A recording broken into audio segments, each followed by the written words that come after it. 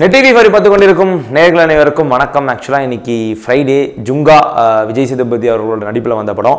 இது மாதிரி பார்த்தீங்கன்னா ஒரு நல்ல நாள் பார்த்து சொல்கிறேன்ற ஒரு படம் பண்ணியிருந்தாப்புல. ஆனால் அந்த படம் வந்து பயங்கரமான எக்ஸ்பெக்டேஷன் இருந்தாலும் படம் வந்து ஒரு பெரிய வெற்றியை கொடுக்கல அப்படின்ற மாதிரி தான் சொல்லியிருந்தோம். ஆனால் அதில் வந்து விஜய் சேதுபதி கௌதம் கார்த்தியோட பர்ஃபார்மன்ஸ் எல்லாமே நல்லா இருந்தது.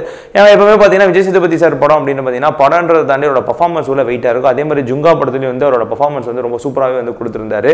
ரொம்ப ஒரு வித்தியாசமாக இருந்தார். முடியெல்லாம் தூக்கி படித்து கண்ணுகளை மை போட்டு மீசையெல்லாம் ஒரு மாதிரியா வச்சுட்டு ஆளே ஒரு மாதிரியா பாஷா ஷைனிங்கா இருந்தாப்புல படத்தோட ஸ்டோரி என்ன அப்படின்னு பார்த்தீங்கன்னா வந்து ஸ்டோரின்னு சொல்லாம ஜஸ்ட் ஒரு ஒன் லைன் ஸ்பாய்லர் பண்ணாம சொன்னோம் அப்படின்னு பார்த்தீங்கன்னா ஒரு சொத்து ஒன்று வந்து மாட்டிக்கிச்சு. அந்த சொத்தை வந்து மீக்கிறதுக்கு வந்து இவர் என்னென்ன விஷயங்கள் பண்ணி எவ்வளோ கஷ்டப்பட்டு அப்பா தாத்தா அவங்க மூலயமா வந்து இழந்த சொத்தை இவர் மீட்டுறாரு. அதுக்கும் அந்த சொத்துக்குள்ள இவருக்கு இருக்கிற அந்த எமோஷனல் போன்ற விஷயங்கள் வந்து படத்தில் ரொம்ப சூப்பராகவே காமிச்சிருந்தாங்க. விஜய் சேதுபதி அவரோட கெரியர்லேயே அதிக பொருட்செலவில் எடுக்கப்பட்டிருக்க ஒரு படம்ன்றதுனால ஜுங்கா படத்துக்கு ஒரு பயங்கரமான எக்ஸ்பெக்டேஷன் இருந்தால் சொல்லணும். படத்தில் விஜய் சேதுபதி அவர்களுக்கு வந்து ரெண்டு female lead Madonna Sebastian and Sayyeshaa அப்படின்னும் போது வந்து மடோனா என்ன சீன்ஸ் என்னன்னு அப்படி பார்த்தீங்கன்னா ரொம்ப ஒன்றும் பெரிய ஸ்கோப் இல்லை. படத்திலே ஒரு 50 மினிட்ஸ் தான் வந்து மடோனா செபாஸ்டியன் வராங்க. ஆனால் சாயிஷாவுக்கு வந்து செகண்ட் ஹாஃப்ல வந்து ஒரு பயங்கரமான ஸ்பேஸ் வந்து கொடுத்துருக்காங்க அப்படின்னு தான் சொல்லணும். படம் ஃபுல்லாக விஜய் சேதுபதி எவ்வளோ முக்கியமோ அதில் வந்து ஒரு முக்கியமான கேரக்டர் வந்து சாயிஷாவுக்கு வந்து கொடுக்கப்பட்டிருக்கு படத்தில். பொள்ளாச்சியிலிருந்து சென்னையிலிருந்து பாரிஸ் அப்படின்னும் போது அந்த கதையை இங்கிருந்து அங்கிருந்து எடுத்துட்டு போன விதம் வந்து ரொம்ப சூப்பராக இருந்தது. கோகுல் அவரோட படங்கள் எப்படி இருக்கும் அப்படின்னு பார்த்தீங்கன்னா வந்து எப்பவுமே ஒருத்தவங்க சொல்ற ஒரு விஷயத்தை வந்து அவர் வந்து சொல்ல மாட்டாரு.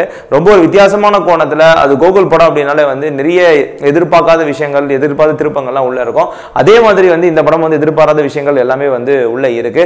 காஷ்மோரான்ற ஒரு படம் வந்து ஒரு டிஃப்ரெண்டான படம் வந்தாலும் அந்த படமும் வந்து ஒரு மிகப்பெரிய வெற்றியை வந்து அப்போ கொடுக்கல. அதை நம்ம வந்து கோகுல் அண்ட் விஜய் சேதுபதி ரெண்டு பேரும் சேர்றாங்க. இது முன்னாடி உங்க பண்ண இதற்கு தானே ஆசைப்பட்டை பாலகுமாரா இன்னைக்கு வரல வந்து விஜய் சேதுபதியோட கேரியர்ல ஒரு முக்கியமான படமா இருந்துட்டு இருக்கு. ஆனா அந்த படத்தோட இமேஜை வந்து ஜுங்கா பிரேக் பண்ணிச்சா அப்படின்னு பார்த்தாலும் வந்து அந்த அளவு இந்த படம் அந்த இதற்கு தானே ஆசைப்பட்ட பாலகுமாரா கொடுத்த அந்த ஒரு கிரிப்பை வந்து இந்த படம் வந்து தர ஒரு சில இடங்களில் வந்து மிஸ் பண்ணியிருக்கு. ஏன்னா இவங்க வந்து லண்டன் போறாங்க அப்படின்னு அங்கே இருக்கிற நிறைய சீன்ஸ் எல்லாம் வந்து ஷார்ட் அவுட் பண்ணி தூக்கி இருந்திருக்கலாம். ஒரு விஷயத்த சொல்ல போறாங்கன்னா ரொம்ப ஒரு மாதிரி சுத்தி வளைச்சு போன விதங்கள் வந்து ரொம்ப படத்தை வந்து ஓகேப்பா அடுத்த சீனுக்கு போங்கப்பா அப்படின்ற மாதிரி சொல்ல வச்சுது. இருந்தாலும் படம் வந்து ஓவராலா பார்த்துட்டு தியேட்டர்ல இருந்து வெளியே வரும்போது ஒரு ஃபுல்லா ஒரு ஃபன் ஃபீல், ஒரு ஜாலியா ஒரு என்ஜாய் பண்ணி ஒரு 3 சீனுக்கு ஒரு சீன் வந்து சிரிச்சு ஜாலியா என்ஜாய் பண்ற ஒரு நல்ல படத்தை தான் வந்து ஜுங்கா டீம் கொடுத்துருக்காங்க. அண்ட் டெக்னிக்கல் வைஸ் ஜுங்கா அப்படின்னு பார்த்தீங்கன்னா டூட்லின்ற ஒரு படத்தை சினிமாட்டோகிராஃபி பண்ணியிருக்காரு. ரொம்ப சூப்பராக இருந்தது அவரோட சினிமாட்டோகிராஃபி. பொள்ளாச்சியாக இருக்கட்டும், சென்னையாக இருக்கட்டும், அதே நேரத்தில் பாரிஸாக இருக்கட்டும். ரொம்ப பாரிஸ் போர்ஷன்லாம் இன்னும் பர்டிகுலர் ரொம்ப சூப்பராகவே இருந்தது. பாரிஸில் நம்ம எவ்வளோ படங்கள் வந்து நம்ம ஊரில் போயிட்டு அங்கே எடுத்திருக்காங்க யூரோப்பில். பட் ஆனால் ஜுங்கா வச்ச ஒரு ஃப்ரேமும் டூட்லி வச்ச ஒரு ஃப்ரேமும் வந்து படத்தில் ரொம்ப இன்ட்ரெஸ்டிங்காக இருந்தது. விஜய் சாபு ஜோசப் வந்து இந்த படத்துக்கு வந்து எடிட் பண்ணியிருக்காரு. அண்ட் எடிட்டிங்கும் வந்து படத்துக்கு கிறிஸ்பியாக இருந்தது. நான் முன்னாடியே சொன்னேன் இல்லைங்களா, ஒரு சில ஷார்ட்ஸ்லாம் தூக்கி இருந்திருக்கலாம், அந்த கதையை இன்னும் கொஞ்சம் ஃபாஸ்ட்டாக எடுத்துகிட்டு போயிருக்கலான்ட்டு. அந்த விஷயத்தெல்லாம் கொஞ்சம் கத்திரிக்கோள் போட்டுருக்கலாம். இருந்தாலும் ஒரு எடிட்டிங்கும் தனக்கு கொடுத்த விஷயத்தை வந்து ரொம்ப சூப்பராக பண்ணியிருக்காரு. அண்ட் சித்தார்த் விபின் அவரை பற்றி பேசியே ஆகணும். படத்தில் தீ மியூசிக் அண்ட் விஜய் சேதுபதிக்கு ஒரு இன்ட்ரோ சாங் மாதிரி ஒரு சாங் இருந்தது. இது ரெண்டை தவிர்த்து படத்தில் பாடல்கள் எதுவுமே சரியில்லை.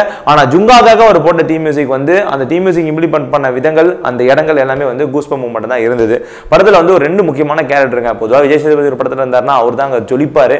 ஆனால் தாண்டி ஒரு 2 கேரக்டர் வந்து படத்தில் வந்து நமக்கு பயணமாக பதிஞ்சுது. ஒன்று யாருன்னா யோகி பாபு இல்லாத படங்களே இல்லை அப்படின்ற மாதிரி தான் சொல்லணும். மனுஷனோட ஸ்ட்ரக்சர் அண்ட் எல்லாமே வந்து அப்படி அந்த ஃப்ரேம் முன்னாடி வந்து நின்னாலே நம்மளுக்கு வந்து சிரிப்பு வந்தது. அண்ட் இந்த படத்துல வந்து அவரோட ஆட்டிடியூட் அவரோட மேனரிசம் உட்பட நிறைய விஷயங்கள் வந்து ரொம்ப மெனக்கெட்டு பண்ணியிருக்காரு.